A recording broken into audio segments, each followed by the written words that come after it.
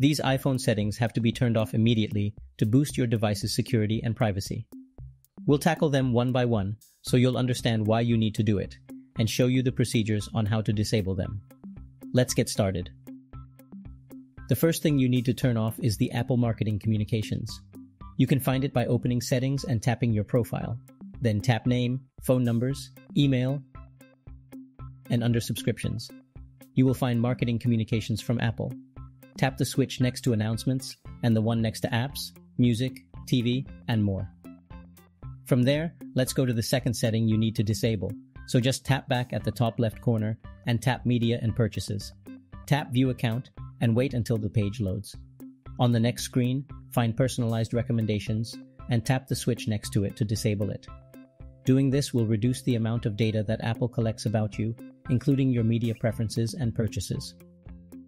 Now go back to the main settings page and then tap Privacy and Security. Find Camera and then tap on it. On the next page, you will see a list of apps that have access or are allowed to use the camera of your iPhone. From there, you can turn off camera access for specific apps, thereby preventing them from using your camera without your permission. This setting can help protect your privacy and prevent unauthorized use of your camera. Once you're done with the camera, go back to the previous screen and then tap Microphone. Just like what you did with the camera, you also have to review the apps that have access to your device's microphone and disable them one by one, leaving only the apps that you trust and frequently use.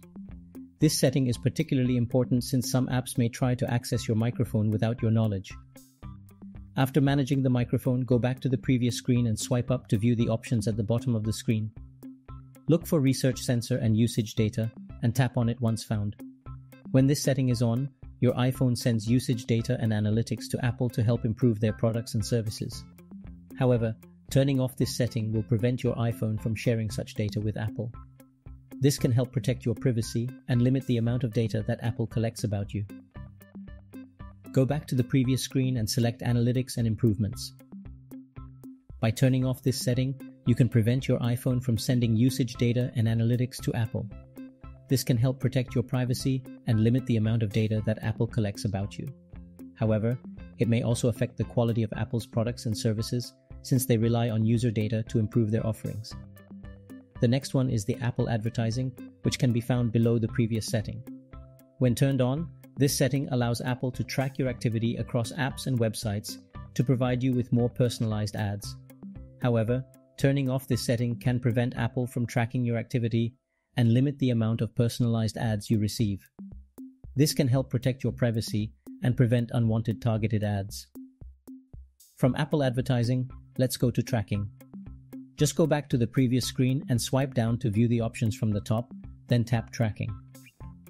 Turning off the Allow Apps to Request to Track option will prevent apps from requesting to track you across other apps and websites. This can help protect your privacy and limit the amount of data that is shared about you. However, some apps may not function properly if this setting is turned off. That's you don't want to disable all of them. Take time to assess the apps you want to track your online activity. Another thing that's related to tracking is location services. You can choose which apps should have access to your location. Turning off location access for apps that don't need it can help protect your privacy and prevent unnecessary location tracking. This can also help improve your iPhone's battery life by reducing the amount of time it spends tracking your location. So if you want, you can spend time going through the list of your apps to block, or you can just disable location services all at once. It's all up to you. The next on our list is Bluetooth. There are potential vulnerabilities and risks associated with Bluetooth connections that can be exploited by attackers to compromise the security of a device.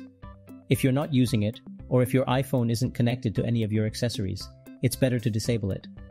Turning it off can also help conserve your iPhone's battery life, as Bluetooth consumes energy even when it's not being used.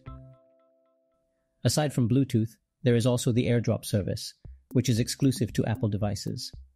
This can be turned off by accessing the control center and tapping the AirDrop icon. By turning off this service when you're not using it, can help prevent you from receiving files from strangers or unwanted sources. This can help protect your privacy and prevent potentially harmful files from being transferred to your device. From wireless connections, let's go to services that have a tendency to automatically download data from the web. So launch Settings once again, and then swipe up to find Music, and once found, tap on it. there is an option called Automatic Downloads that when it's on, your iPhone automatically downloads music from your iCloud music library. Turning it off can prevent your iPhone from using cellular data and can save storage space on your device. The next on the list is the App Store itself. You can still find it right from the main settings screen. It has an option called In-App Ratings and Reviews that can be turned off. This setting prevents apps from prompting you to rate and review them. This can help prevent annoying pop-ups and save you time when using apps. CarPlay is also one of the services that needs your attention if you want ultimate privacy on your iPhone. It has an option called Show While Locked that can be turned off by going to Settings, Screen Time, and then Content and Privacy Restrictions. Tap Allowed Apps and then look for CarPlay. Once found, tap the switch next to it to disable it. This setting prevents CarPlay from displaying on the lock screen, which can help protect your privacy by preventing others from accessing your CarPlay apps without unlocking your iPhone. It can also prevent accidental taps on CarPlay while your iPhone is locked. Next is Background App Refresh, which can be turned off by going to Settings, General, and then Background App Refresh. This setting allows apps to refresh their content in the background, even when they're not actively being used.